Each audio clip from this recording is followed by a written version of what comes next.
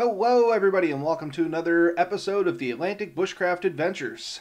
So tonight we're going to be just chatting a little bit about some updates with our upcoming camping trip here and fill you in on the latest and greatest on that. And then we're going to talk a little bit about necessity being the mother of invention, hence the name. So little things that we make to make our lives a little simpler while we're out in the bush. Just little nicky-nacky things, quick things like this, other tools. Just things to make life a little simpler. So I guess first and foremost, we've kind of hammered down the date for sure at this point. It's looking like it's going to be June 8th and 9th. So I guess we kind of set that in stone at this point. Have we been? Yes. I appear to be frozen, though. I see that. So what's going on there? There's some motion. All right. Are you back? Yeah, I seem to be back. All right. We're good now. At least on my screen. We're a bit delayed on the other one. So it should catch up there in 2 seconds. I think that was my end. I accidentally downclosed your window when I thought I just moved it to the back. Okay. So anyway, yeah, it's going to be June 8th and 9th. Chris is back with us. Hello there again, Chris. It's always a pleasure to have you here, good sir. Hi, Chris. And yeah, so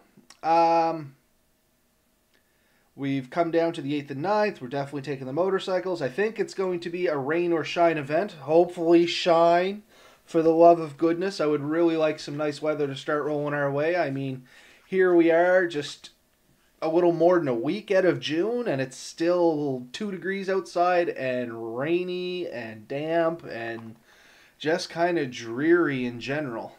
But yeah, if we get the weather we've been having lately, this could be, in many respects, a miserable trip, especially the drive. Yeah, and I'm really not looking forward to that, honestly. But that is the thing that I most dread. Like, if we can get to the woods, we can get kind of into cover of brush, we can get some tarps up, we get our hammocks set up, we get sleep system set out, we get a little fire going.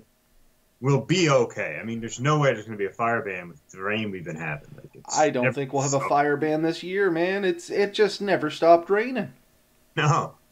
So, getting to the woods, maybe getting a fire might be tricky, but I think the two of us should be able, if we can't, then, well, we are going to shut down the podcast and never mention bushcraft. No, I think we should be all right in that aspect. I mean, we'll at least get a fire going, but like I said, I'm looking at the forecast now, and man, it's just not looking any better rain-wise. It just keeps looking like it's going to get worse and worse and worse. Yeah. So I think I pointed out to you in one of our messenger chats that the historical average is 18 degrees for the weekend we're gone. And it's like a 55% chance of participation historically on that weekend. So we are set up for a potentially warm but wet weekend. I'm really hoping it's dry and sunny and not too many bugs. I'm hoping for the perfect weekend. But oh, I mean, the perfect weekend would, of course, be great. I would just settle for warm at this point. I mean, don't get me wrong, I've camped in cold weather, but it's always nicer when it's warm. Like you said, if we can get there and get our tarps and stuff set up, staying dry is not so bad, but trying to stay warm is... It's just so much easier when it's already warm out, you know what I mean? Yeah. What? See, Chris Hillier's getting ready for a kayaking trip. All right, there. Finally got our 2 advertisements out. Took me a second to catch up. Get this off the screen. Boom. All right. Yeah, so we've set our weekend. We've kind of got our gear more or less figured out. You've got some repairs left to do on your ride. Yeah, but at least I got all the parts on hand now. So I'm gonna cheat a little bit and test, if it's at all possible, test some of the equipment this weekend. There's a Shade Pet Food run. I think it is like a charity bike run this weekend. I'm hoping to strap a lot of gear to the bike tomorrow and see what's what, and then drive down Friday with it. So we'll see how that works out for me. Maybe snap some video and we'll talk about that next week if you are so inclined to do it. I Yeah, think Saturday's supposed to be a nice day, so it's looking like you might have some good weather there. Is it on Saturday or Sunday, the ride? the ride is on Saturday. And it's real close to where I have a cabin. So my plan was to drive down Friday night, which is supposed to be kind of cooler and not necessarily that great. And then Sunday would be when the day I would come back. It's calling for rainy showers and mild temperatures. So 7 degrees is the number I kind of look for. Once it's over 7, I find it more comfortable on the bike. I don't know where your number sits, but that's Okay, so realistically, I'm about the same. 7 to 10 degrees, I'm good with that. Once upon a time, I used to not mind riding even down to sub-zero temperatures as long as there wasn't salt and the roads were dry. But man, the older I get, the more fair weathered I am. I'm not gonna lie. well, I find like the traction is even heavily affected. Like when you get colder, that bike doesn't have the stop and go that it should have for like pavement. Like I've slid a couple times where I shouldn't have slid. So on colder days. So I got that in the back of my mind. I don't know if you've ever noticed Oh that. no, no, that's that. There's actually some science behind that. So motorcycle tires are designed to operate in warmer weather. If you're going to be driving in cooler weather, you actually have to change your tire compound to something that's way softer, like a rain tire or something like that. Tires are meant to be run, and even if you go to the manufacturer's website, most of them will say they want you to run them in 15 plus degree weather and Yeah. drive easy for the first half hour of that ride. Yeah. Now on the racetrack, what we used to say was that unless it's like 20 degrees plus for a week straight, don't even try to ride aggressively because you'll end up flung off into the rhubarb. So Yeah. Yeah. Yeah, I can definitely see that. I mean, the only thing worse than cold tires is brand new tires. Fortunately, I don't have those on, but I've been in that situation. I don't know if you've ever been there. Brand new tire, get on the road, cracker, and see what happens. And usually the tire spins out, real or quick, you'll take that first turn and you pretend it's fluctuating a little. That could have just been me leaning out a little there, Chris. Here, see if I can adjust it a little bit on my end. Try that. That might help you out a little bit there, buddy. Is that sounding any better, Chris? For anybody that's listening to us and not watching the video, Chris is kind of our quality ear. control. Yeah, quality control. That's exactly what he is quality control. So, yeah, I got the right microphone. Okay, so that looks like it's going a little better on my end Lucky here. for him, he Anyway. gets the same pay we do. Exactly. Well, double your pay, Chris, because you're doing such a good job.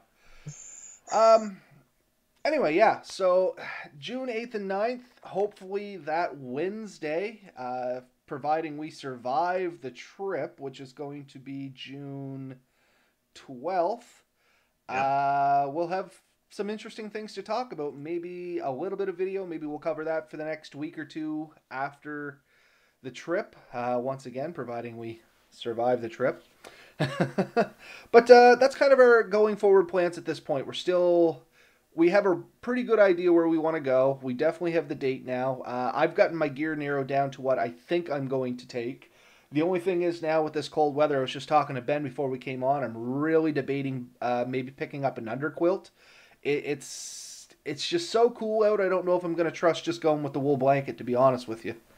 No, I'm a bit of a fan of my underquilt. I didn't use it for the first few years. I tried like windshield reflectors. I've tried foam mats. I tried just trying to hang a sleeping bag, and they're all okay. They all work. They're decent systems. But honestly, the underquilt is a touch better, and it leaves you with an extra sense of comfort and security. So I really do enjoy it. When you're in the woods hanging there and you got a nice warm blanket underneath you and a nice quilt over the top of you, it's a nice feeling. It feels really good. You can listen to the animals and stuff, and you kind of feel, I don't know, a little better than I have in other places. Like I've slept underground. I don't get the comfort anymore. I mean, some people might still love sleeping underground, and I envy them. Well, generally for me, when it gets this cold, like anything under 10 degrees, I tend to hit the ground because I don't have an underquilt. So my go-to has always been bring my ground mat, build up some pine boughs or fir boughs or something, get that layer of cushioning, sleep on my ground mat, nice big fluffy sleeping bag, and a nice warm fire. But I really want to try and go with the hammock this time because that means I can take less with me or hopefully Yeah. save a little space, or that's the plan. But now with the underquilt and stuff, maybe I'm into it for the exact same space. I don't know, but I'm like you said, everybody that I've ever talked to that does hammock sleeping, they've tried the different foam mats, like you said, the windshield reflectors, even ground mats, like those self-inflating ground mats, which is usually my go-to when it's a little cooler. But everybody always says the underquilt's just the better way to go. It gets that layer of air trapped around you, and it just makes you so much more cozy instead of just being okay. You're actually cozy and nice, and I like I said, the older I get, the more I'm leaning Comfort. towards cozy than just okay. The worst part is in the morning and you open up your eyes and you're sitting there and you're saying, it's cold out there. Like that's the thought that goes through your mind. And you're like, I'm really nice and warm and comfy. I'm just going to stay here. And you can't stay there forever. Eventually you have to get out. And that's the worst of it. That is by far the worst part of a hammock is in the morning knowing that I have to get out. I have to cook my breakfast. I have to do something. I can't stay in here all day because it's friggin' awesome. You know, you're comfortable, you're warm, you're cozy, yeah. Yeah, but see, I get that for a very short time, but then once I'm Oh, out, you're as soon fine. as I get out and I'm moving, I'm like, oh, I actually like the crisp coolness. It makes me feel good. But it's that, like you said, it's that momentary second where you're just like, it's so cozy here. Why can't I just stay in my cocoon? That's actually exactly what Melissa has told me before when we've been out camping. When we go together, we're big fans of bringing air mattresses. We sleep Yeah. in with a lot of creature comforts because if we're going out camping, we don't. We do the bushcrafting roughing it thing, but we like to go out and just enjoy it a little. So we bring the air mattress, and sometimes we bring the little one there, and it's easier for her and easier for us and everything else in and around. So, but yeah, it's going to be an interesting time depending on weather. And back when we originally planned this, I was like, oh my god, it's going to be June, and it's probably going to be too hot to even worry about an underquilt. Probably going to have to pick or pack my light sleeping bag. And now I'm like, you know what? Half thinking about a hot tent and a stove. Well, have you discovered where we can get a hot tent? We I'm tried bagging. Nobody offered it all. I Like, begged and you know, pleaded. Now I'm looking at buying. I'm not lying because I'm dead set. I'm going to do some in-depth winter camping one of these years, and I'm thinking hot tent's the way to go because once again I like my comforts. I don't like laying on the ground. The bones hurt. Everything's stiff. I'm too fat and old for that now. So just I'm gonna go still bushcrafting, but bushcrafting in luxury. Bushcraft plus. I'm not quite to the Howard Johnson yet, being the bushcrafting of choice, but slowly, maybe another 20 years. I, I definitely think that the hot tent's a great idea, and I think there's probably some decent budget methods to do it. And this is something we'll probably explore in the future. Figuring out how we can set up different systems for that. But yeah, I guess we should move on a little bit. Yeah, I agree. So we decided last time that we are going to talk a bit about what are we going to do when we are in the woods. What do you do to? What's your whether the tools you make are a necessity or efficiency. I want to throw that one in there. I don't think we really discussed that word, but there's an advantage. Anything you make, I mean, I think we both have some wooden spoons and stuff, but a lot of tools you can make instead of carry in, you've saved yourself that room and that weight. Now, you know, a single spoon doesn't weigh a lot, but tent pegs, you add a bunch of tent pegs, that starts to add up. You make a little tripod over your fire. You know, tripod can weigh quite a bit.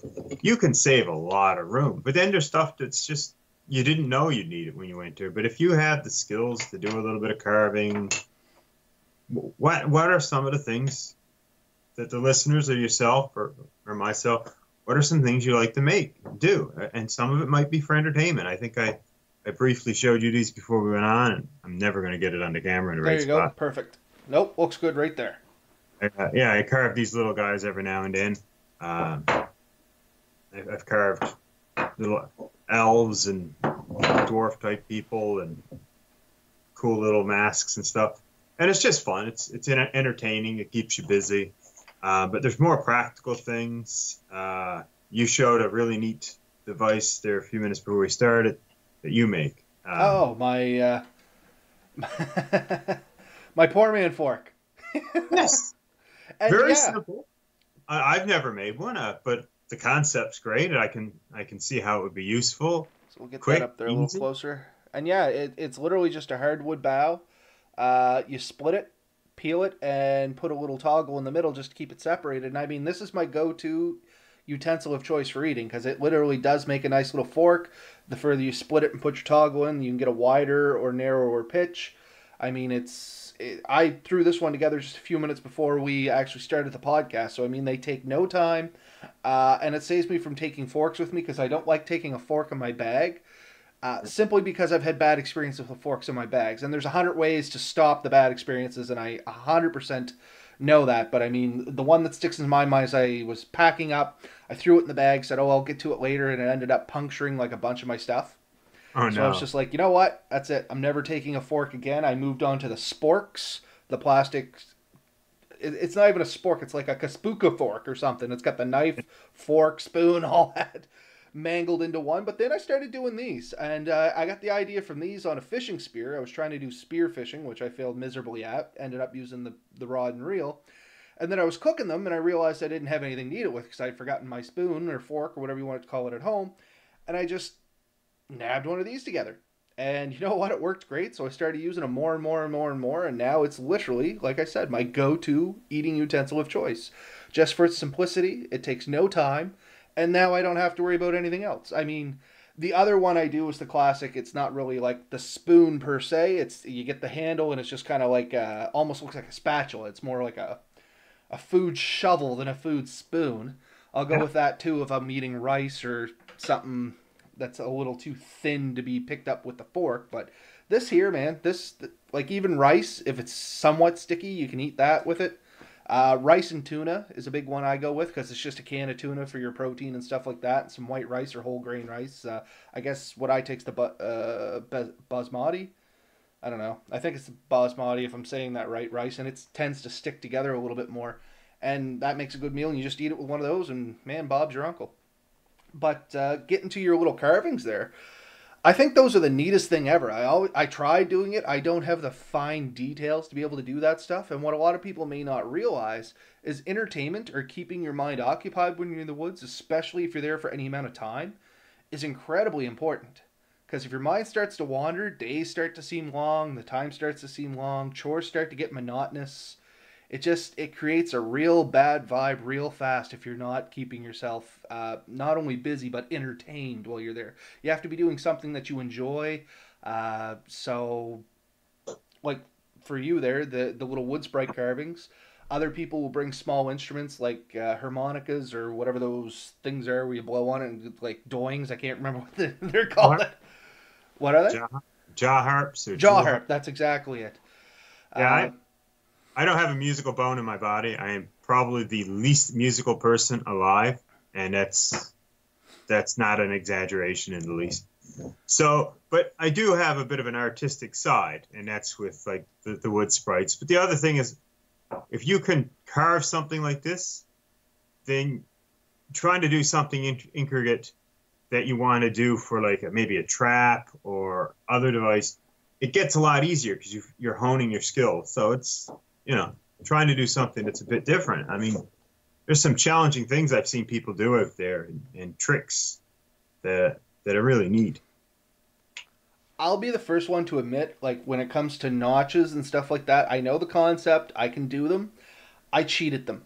Something horrible. I always bring a small saw, which I don't have my multi tool right here on my desk, which is weird. Um, but there's a small saw on that, and I use that religiously to cheat at my notches and stuff like that. Like I'll use my small saw to build a big saw, is what I always say. Like, why do you bring a small saw if you already have the buck saw blade with you? Well, it makes it so much easier to make that big saw.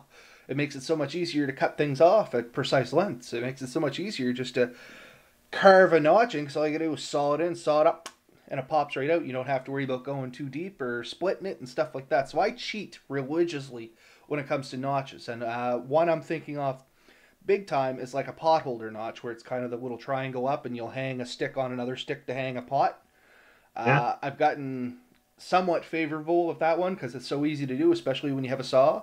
And the pure enthusiasts out there will be like, "Oh, you got to do it with a knife." And my 2 cents on that is, you can do it whatever way makes it easy and functional.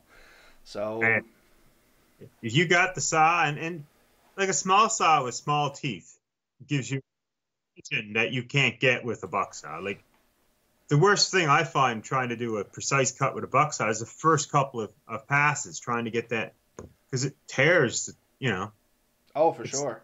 that giant set of teeth doesn't do a good initial cut. Once you get it going, it's fine. But I I used to keep a fire striker, or a fair seam rod striker, which is just a half length of hacksaw.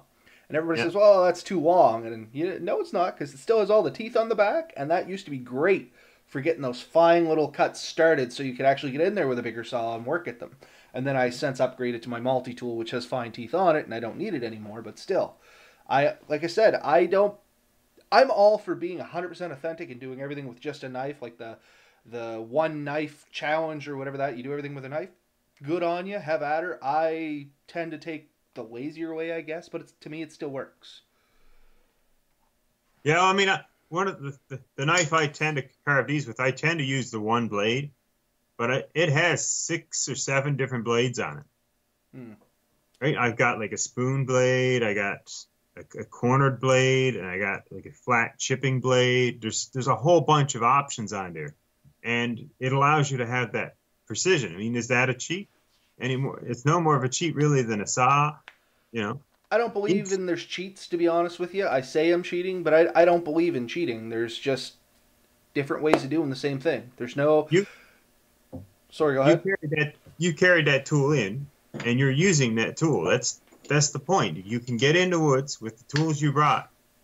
If you could carry a chainsaw in and do the work with a chainsaw, more power to you. I think it would be foolish, because you got to carry, a gallon worth of fuel and a 45-pound chainsaw and a handful of files and all this, chainsaw oil. It's a lot of weight, and unless you're going to be cutting down a small forest, an axe or a buck saw will probably do what you're going to do on a weekend trip, right?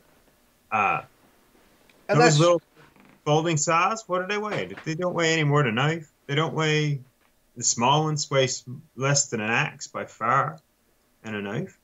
and that's the thing. I'm going to carry my multi tool in come hell or high water. Because, I mean, to me, it's an essential part of being in the woods, just because it is a multi tool. It has multiple uses, and you'll be surprised at what uses you actually get out of that tool that you weren't even expecting to use it for. I, I think a multi-tool is an essential part of your everyday life. Like, it's not a Yeah, what's. you get what I mean. Like, now that I don't work with natural resources, I don't carry it as often. But when I worked with them, it was always on my hip at every single time. I, I I have a series of multi-tools, Swiss Army knives and stuff that I switch through on a regular basis, but I always have at least one in my pocket. And I don't think there's been a day go by where it hasn't been an advantage, it hasn't been useful to me, and I haven't taken it out to do something. And some people say, well, why do you carry a knife? Why wouldn't you? Like, I was about to say, why don't you carry a knife? It'd be my question. but it's kind of a societal thing. Like, people are almost afraid of it. They're shy, they shy away from it. Like, carrying a knife is some kind of, like, the last thing I'm going to do is stab someone with this. Like, it's not going to efficiently hurt anyone, No. and it's just going to get me in trouble. But a coworker today said, "Do you have a can opener?" Well, I do. I do have a can opener in my pocket at all times, right? Well, that's what I mean. You don't realize what you're going to use it for until you have the option of having that there to be used. A guy I used to work with at Natural Resources, I'm going to divulge a little here to a story. I won't mention names. Everybody gave him a hard time because he used to wear a fixed blade on his hip. And I had no problems with it because, I mean, to me, sure, why not? He liked having his knife. He wore it on his hip. They gave him a bad rep because he was like, oh, why does he need that? And I'm like, the guy works in the woods. He does the same job I do. He is in the woods 95% of the time. Why wouldn't you have a knife with you? Like, I mean, I think it's Nova Scotia law. If you go out into the woods, you're supposed to have a knife, a method of fire making, and some sort of what's the Compass. word? Not compass. Well, yeah, compass by default, but compass, GPS, map, a navigational tool. It's Yeah. the word I was looking for. Yeah. So But I mean, he wasn't doing anything wrong in my eyes, but he used to get such a bad rep from people just because he had, and it wasn't even a big knife. It was like a little 4-inch Skinner knife. Like, I mean, once again, what are you gonna do with that? I think the law you're referring to, I think I've had to look it up a few times now. It is under the hunting regulations, so it doesn't necessarily capture someone who's just out for a hike or just. But I think it should. I really think the law should affect anyone who's left, a paved road or gone beyond sight of the road. I'm pretty sure it does state a compass, matches, and a knife is the minimum requirements that you're expecting. You can be charged if you're in the woods, checking your rabbit lips or whatever. You can potentially, I believe, be charged if you get lost or stopped by a wildlife officer. Don't you need a whistle as well, or some sort of emergency signaling device? That could be there. I can't remember. It's been a while since I looked up the regs myself, to be honest with you. But really, to me, common sense states if you're going to be in the woods, you should have the means to help yourself. I mean, if you're used to carrying a knife, you've already got 1/3 of the item, or 1/4, depending on what it is. Compass isn't that big of a deal, and apparently it doesn't have to be like a base plate full proper compass. You just need a compass, something that points to north. Yeah, button compasses work fine too, providing it's an actual button compass and not the ones that come on the top of Rambo knives that could be coordinated to who knows what. Like, it might point south or east or like whatever. But I mean, a decent compass. There has to be a little bit of a quality assurance there. Yeah. But I mean, yeah. So I mean, these are things that it's a good idea to have. But I've often stated, any of these tools, anything you can send someone into woods with, is absolutely useless without the skill to use it. I couldn't agree more. And I mean, the biggest failing comes with the compass and stuff like that. A lot of people throw them in their bag.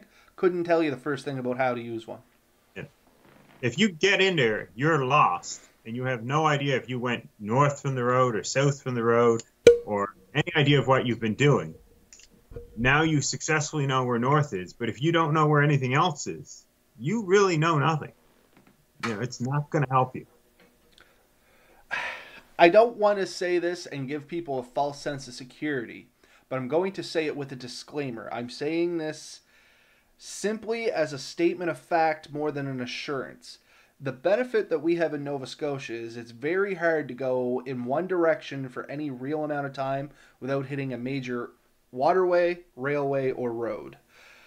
You can't say the same about that in many other provinces, maybe PEI, because you can almost throw a rock across it. But, I mean, you get out in the back country of Ontario, for instance, like in the Boreal Forest, you could walk 100 kilometers and see nothing but trees. Yeah. And my home province there's still a ton of woods roads, but there are spots behind my hometown where you could walk for days and not see a road. I believe the number I was told one time, part of my search and rescue training, was 24 kilometers is the absolute max you can walk in a straight line in Nova Scotia and not hit a road or a river. And yeah, that would be few and far between. I'm thinking that must be the Cape Breton Highlands or something like that. That's my guess. Or possibly in around Keji, like in through the... Right. But there's not a lot of spots that you could do this. And the likelihood that if you walked that 24 kilometers, you chose the absolute worst direction. Yeah, for sure. And you'd almost have to be trying to do it. Yeah, you got a few degrees either way, you'd have hit it long before. But yes, take the time to learn some skills. Take some time to learn your equipment. If you got a knife, make sure it's sharp. Make sure it actually you know how to use it. Otherwise, it is a danger to you. Oh man, a dull knife is far more dangerous than a sharp knife, in my opinion. Sharp knife's predictable. Dull knife, you've no idea what that thing's gonna do. And you got your matches. It's great if provided you can actually start a fire with a match. There are people who will struggle with that, and I've seen what I would normally consider good woods people when their hands are cold and the situation isn't right, struggle to get a fire going. All the wood's wet, everything's kind of against them. Like I said, their hands are cold. They don't have the dexterity they're used to. You get frustrated. Next thing you know, the matches are all gone. The lighter doesn't work. They just, Oh no, keeping your emotions in check, that's a big one for anything being out in the woods. And I think later on, you and I have talked about this. We are going to do Matthew Barkhouse. It's 7 kilometers. What's 7 kilometers? The farthest you can go in Nova Scotia? It must be. Matt would know. Okay. So yeah, sorry, getting back on track. Ben and I have talked about this in the past. We're going to do an episode on fire making, and these are all good points we'll probably bring up in that as well. But that's a big one there, and a lot of people overlook that. Is your emotional awareness has to be kept in check for anything you're doing in the woods, especially if it comes down to a survival situation. But it doesn't have to be a survival situation, just being in the woods in general, because if your emotions aren't at least being acknowledged, it's real easy to slip up and goof up. Oh yeah. And once you start down the path, each time it gets worse. Like every failure can add up. So you've lost your temper, you're frustrated with your gear, you start making mistakes, and then it starts to compound, and the dangers and risks go up. Snowball effect. It is. It definitely is, and that's where once you realize that things aren't going right, you really need to stop, take some time, whittle yourself out a little wood spirit. Think about what you're doing. But it's true. I mean, that's a perfectly good example for something like that. Just take a minute. Take a breath. Yeah. And things will get better if you take some time to think about it, look around, listen. And it really does come back to what we're talking about. What do you do to calm yourself, to control, to pass the time, to improve your skills? I believe on the first bushcrafting weekend, your wife Mel, she did the rope. She made, yeah. Yep. And that's a skill I never really tried before. No, and that's something both of us do. That's kind of like what we do to keep our hands busy. If we're just sitting around and chatting, we grab what's around us and we just start making rope. One, it's great practice for when you actually have to do it. 2, your hands are always busy. And 3, you'll learn a lot about what you can make rope out of, in all honesty, because you literally just grab what's next to you. Because, I mean, God forbid you actually get up and walk around to find good materials. No, good sir. Laziness kicks in and you will grab what's around you. Chris made a point here I want to touch on. He said, I struggle starting fires with matches, but excel with a ferro rod, which I always carry. Which is a good point. That happens to a lot of people. And the reason being is because I shouldn't say the reason, but one of the reasons, or the most common reason I've seen in some of the courses I've taught, is people know with a ferro rod there's a lot of prep involved. You have to get that fine powder, you have to get that real fine kindling, you have to get the next size up, you have to build on it, as where when people get a match, they get a false sense of security going, oh, I'm getting flame right out of the gate, I can skip a lot of the prep work, which is not entirely true. All that's giving you is a flame. You still have to have all the prep work on top of it. And the other reason is because matches are prone to blowing out in the wind unless you get storm matches, as where ferro rods, they'll kick sparks regardless. Yeah. I mean, there's that 100%. That's what you need to do is take the time and prep, build up, and a lot of people make the mistake of not having enough material available, so they grab their tinder, their small material. They got a few branches around, and they get it laid there, and they maybe got a couple of logs there, and then they start it. And then, of course, they don't have the next stages ready, and then they're running around trying to get to it, and then everything burns down. So that's a huge one. Yeah, you want to have it all laid out. And I think the rule of thumb is when you think you have enough, get at least that much again. 4 times as much. 4 times as much. That's what I've always been told, or that's the one I go by. If you're and that came from if you think you got enough wood for the night, Yeah. go get through. You need 4 times the amount you think you do, and I bring that down to everything.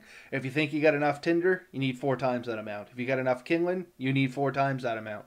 Now, do you need it? Maybe not, but I can guarantee you it's better to have it and not need it than need it and it, like you said, you have to run off and get it, because then you've just lost time. You might have had a one-shot deal. Maybe you did have that one match, and now it's all gone to hell. You know what I mean? Like, so that was a challenge for a while, was it? The 1-match challenge? Yeah, and then people started splitting them in half and trying to get 2 matches out of it. And then I seen one crafty bugger trying to split it in 4, and it was just like, I don't know if that's in the spirit of the challenge or not, but I guess I seen both sides of the coin on that one. And I myself am not a big fan of matches, in all honesty. Like, I understand they're great, they're good, and all that things, but I am not a fan of matches. I am a fan of Bic lighters.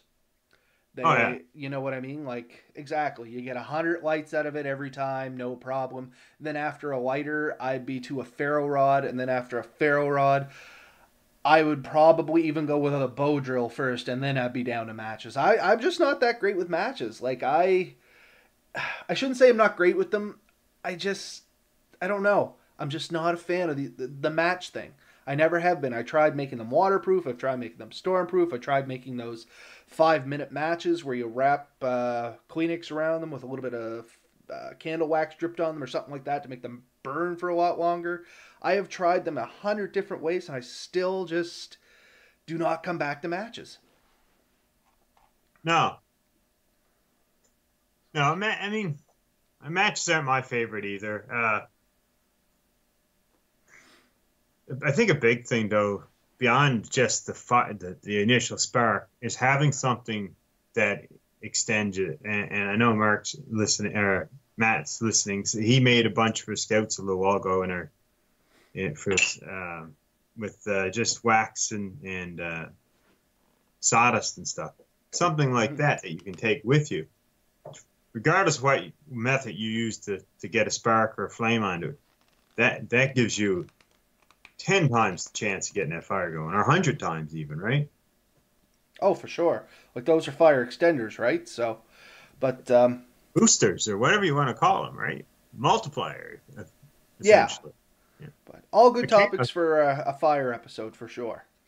Matt, Chris had another one here, and I was going to mention it, and he beat me to the punch. Here's an odd one for you, meditation. If you practice or are familiar with a simple meditation technique, it can become very useful if you're lost, confused, frustrated, etc. in the woods. And it was one I was going to mention, and it was sitting in the back of my mind to talk about, and we kind of moved on from it. And like I said, he beat me to the punch. That's actually a real good one. And meditation doesn't have to be, it doesn't necessarily mean Buddhist monk sitting there, hands folded, eyes closed, slow breathing, stuff like that. It can be as simple as just taking a minute and centering yourself. Like, take that breath, let yourself ease out a little bit. That's a basic meditation. Do that over 3 or 4 times. Get the bearing on yourself, and then proceed from there. And that's I don't really meditate, so to speak. I'm big for sitting and fire watching, which a lot of people do, which is, once again, a form of meditation, believe it or not, because you're calming yourself, you're centering yourself, you're staring into something. I used to be big on smoking a pipe and watching the fire. I still love it to this day. Like, I'll smoke a cigar and just stare into a fire for hours. Absolutely love it. But yeah, that's something else. If you have the luxury of a fire being there, and, if you are lost, something like that, and you just need to calm yourself, just take some nice deep breaths, stare into the fire, look at the colors, look at the shapes. Get that, like, fire provides, and I know we're jumping right back into the fire topic, but fire provides comfort in a lot of senses, that it's companionship, it's light, it's heat. I mean, that's why arguably one of the most important things for me when I'm out in the woods is having some sort of fire or a source of fire, you know what I mean? Like, to me, when I'm out by myself, that is my companion. I have to look after my companion, look after my fire, and it'll look after me. Yeah. Yeah, I mean, a lot of everything seems to center around, like, your camp is centered around. Well, he tossed that away. Funny enough, But this yeah, is the other thing I do when I'm bored. I carve spoons, and a lot of people do that. This was one I made for Melissa out of a piece of white maple. And now I'm desperately trying to break it on her. but if you think about the skills, like we talk, this is what we're here to talk about a bit. Is what do we make? What do we do? A lot of things that you would tend to make does revolve back around the fire. The hooks for holding your pot above the fire, tripods.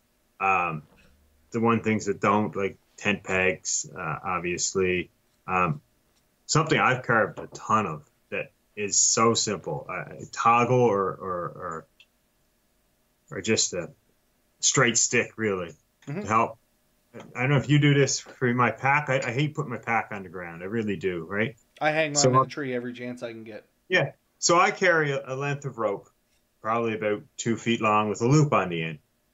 Run that through around a tree, and then I just take a marlin spike hook or hitch, I think they call it. Just take the loop, pull it up over itself, pull it out, put a stick through, put it through the handle on top of my pack, and it hangs there just above the ground. Keeps everything dry or clean. You end up in a site where I'm two, you might see 4 or 5 of those hung around the site, different things hanging off them. I mean, that's essentially what my hammock hangs on too, right? It's a wider strap to help protect the trees. But that's dead simple. I mean, just a round stick comes very useful. Just, cut it off, no branches. Weenie roast sticks. I think we talked about that before. You said that's something.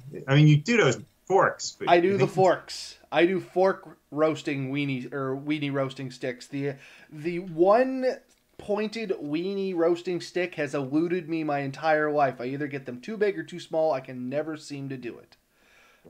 Matt Barkhouse. Is that how you say that? Okay. Yeah, Barkhouse, yeah. I just wanted to be sure before I butchered it on him. STOP acronym. Stop, think, observe, and plan. So I've heard that before, and that's actually a real good one for centering yourself if you need to get yourself centered in the woods. So that's definitely something good, and that's why I brought mention to it.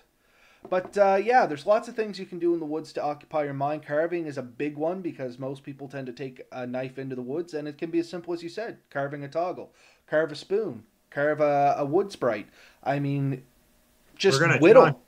We're going to challenge each other with making a whistle when we're out there, I think. We're going to try. We're going to try.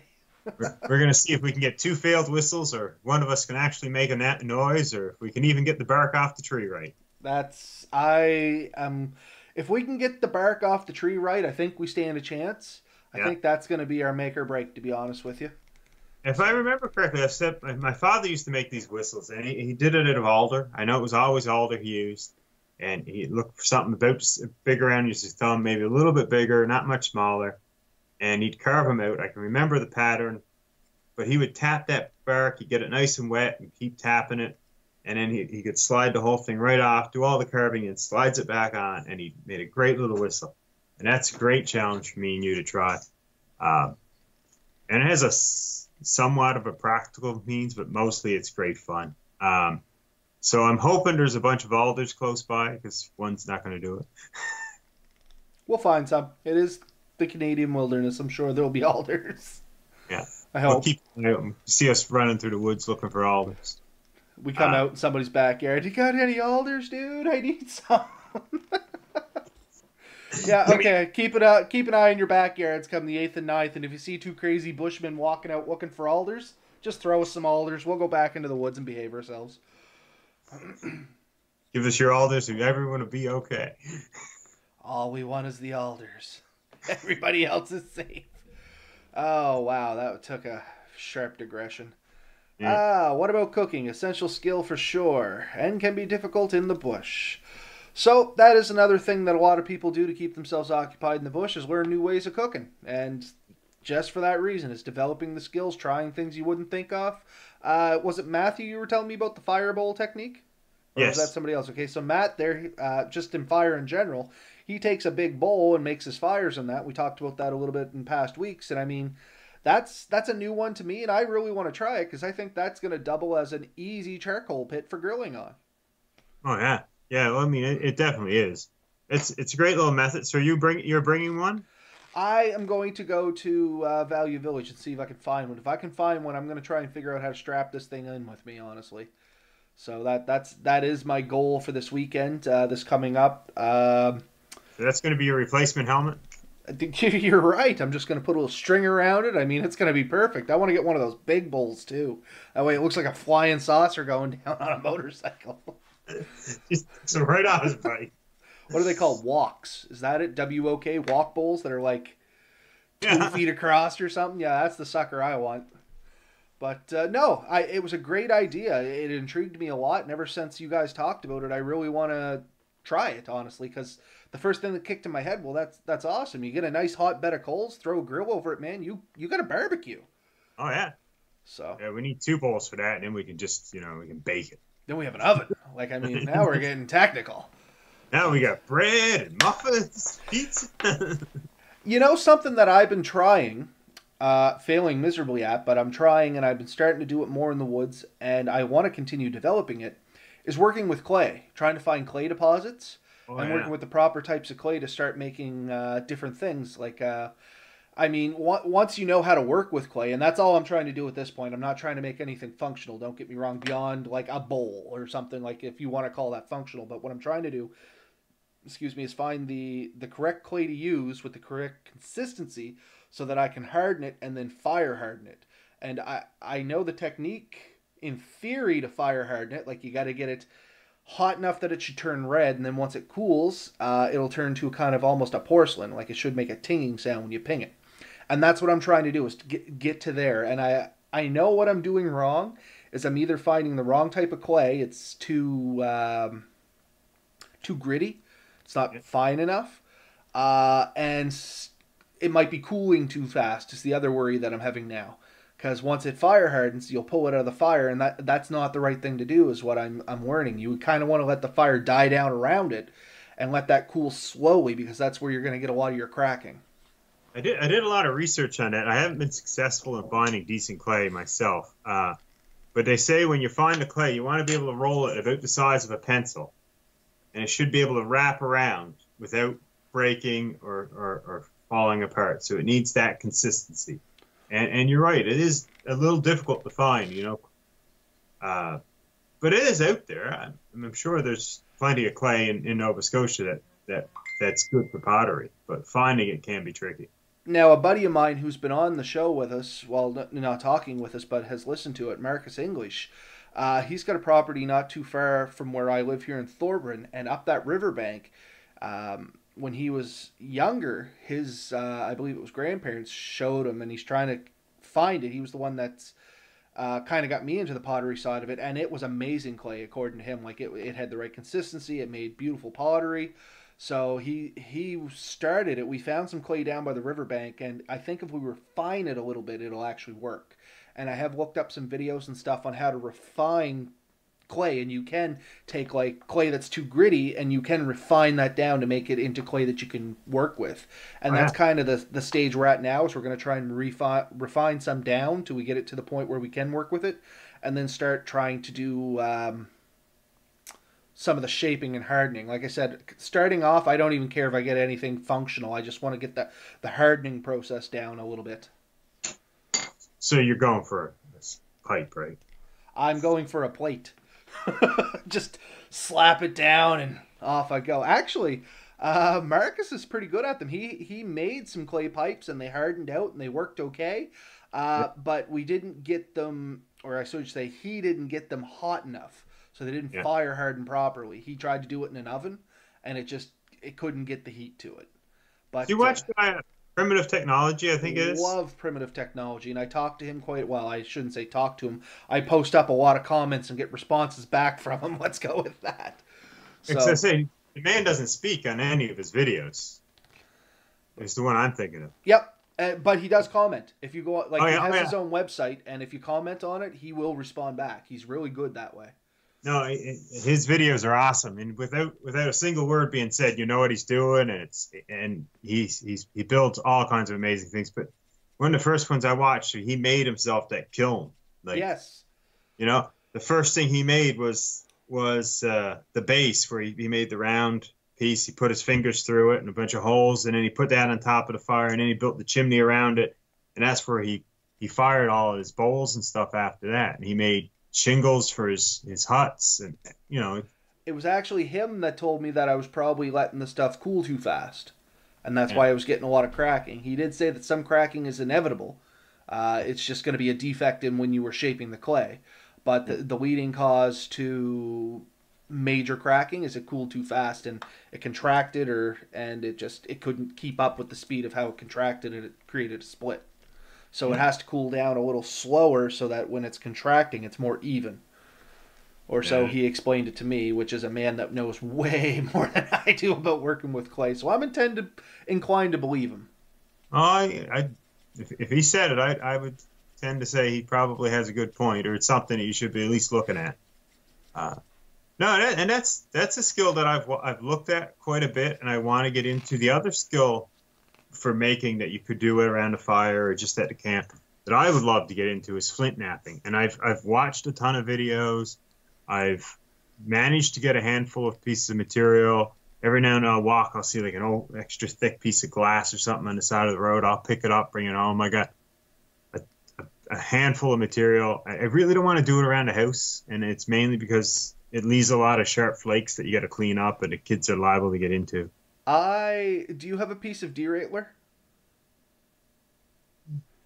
Kinda.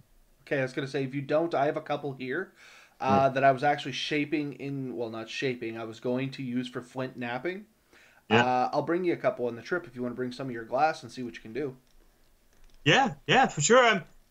I knew a guy, he used to carry, he had a walking stick he carried, but he had driven a nail into it, and he left it sticking out about an inch and a quarter, maybe an inch and a half, and he used that for some of his work too, right? I didn't know you could use a nail. I knew deer antler worked well because it had the... Once again, I'm not a master of flint knapping. I know the basic concepts. I have done nothing of it myself. But our biggest drawbacks, we don't have flint. We have chert, which kind of works if you can find it.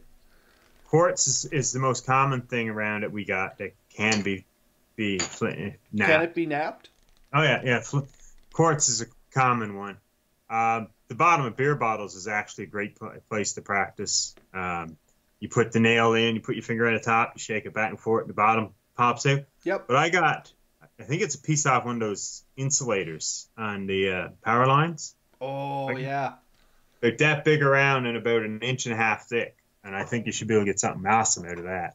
I might know where there's a half a dozen of those stashed.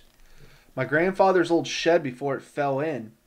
It had a bunch of them in it because we used to walk the railroad tracks, and funny enough, you would find them there because they'd have the old lines running down the railroad tracks, right?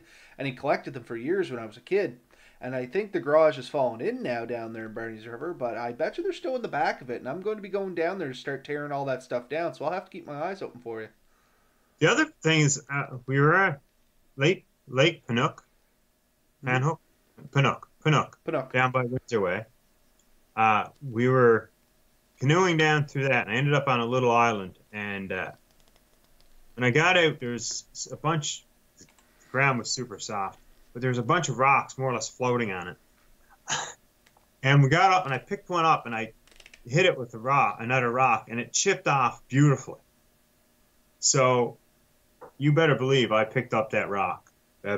Probably about a 40-pound rock, and I threw it in the canoe, and I dragged it for the rest of the trip. So that is up there. And I've tried it with the ferro rods, and it'll spray rocks off the ferro rods for sure. But then I took it against a steel file, and I'm shooting sparks off that. So it's hard. Yeah, I was about to say, maybe you actually managed to get a big piece of church or something, did you? Yeah, I think I have found a big rock, and I know where that came from, so I suspect there's a few more pieces down there. So but I'm not finding a lot around here. Not a lot of material that I think actually makes a good shot. But you can take a good test is if you have fire steel. I know you have one from Peter Lepak or whatever. You can use that to test material. If you can get a spark off of it, you can probably nap it.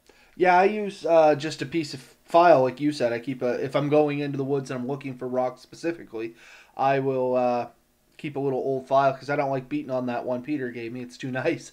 But and I have tons of old files around here. I just keep a piece of one of them and I sand off, or well, didn't sand. I ground off the actual file part of it so it's a little smoother, and I'll use that. Yeah.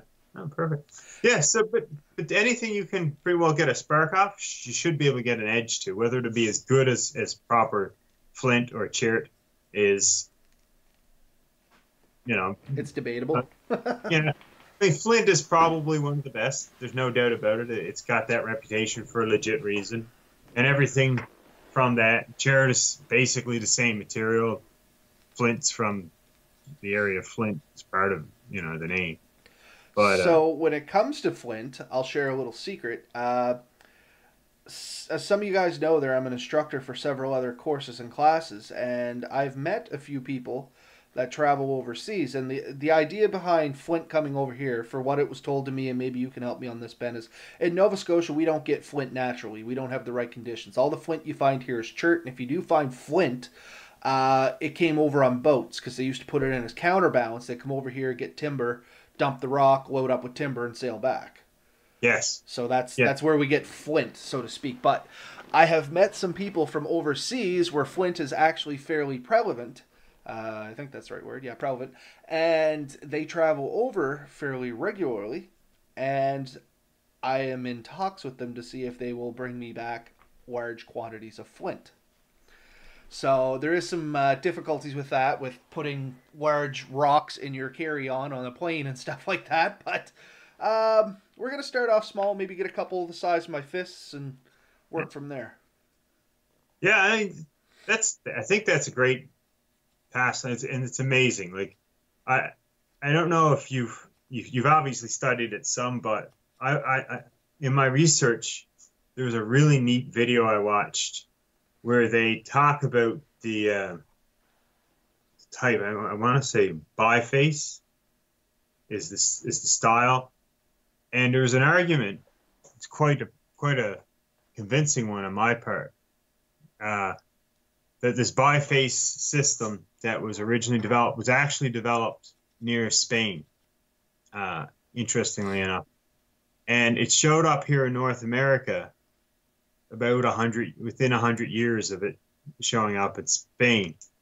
And they suspect that North America is actually populated by people that came from both directions, that the first people from North America probably wasn't the Vikings, probably wasn't Christopher Columbus or Cabot, but essentially hunters that followed the ice flow across during one of the last ice ages. And so some of the people that populated North America hundreds and hundreds of years ago, thousands of years ago, came from this side, and they actually went all the way down through North America and started coming up the other side where they met people coming the other way. And then there's been cross-training for hundreds of years, the whole culture that we don't really correctly know and follow. But they found chert that's originally from the East Coast on the West Coast. Okay. And they know that good deposits of knappable flint-like material has been traveled and traded over great distances throughout North America. But they can follow, using carbon dating and other methods, the progression of the technologies for working stone. And it's kind of interesting. I'd love to know more about it, but it was an interesting subject. That might be something worth researching a little bit more. Maybe we'll have a discussion on that sometime. But we're coming up on our 1 hour now, so I'm probably inclined to maybe wrap it up for tonight. What about you, Ben? Yeah, well, I've got very little left in my battery, so I'm running out of options here. And that's kind of where I was, too. I was starting to grasp, and I noticed we're kind of circling on subjects as well. So I think that's probably a good place to maybe shut her down for tonight. Next week we'll pick her back up. If all goes well and we stick to our guns, we only have 2 more podcasts before we'll go on our little outing. Exciting and terrifying at once. All exciting and terrifying. So next week, I imagine we'll do another little update, though the updates are pretty much getting the same now. But hopefully, if you have some experience with getting the gear on your bike, you report back to us. Once I get my bike fixed, which hopefully will be either tomorrow night or the next night, I will start trying to pack my stuff on my bike. And as I mentioned in one of our past podcasts, I got a GV mount for the back of my bike, which gives me a little bit more storage space, and I'm going to try and pack that sucker full.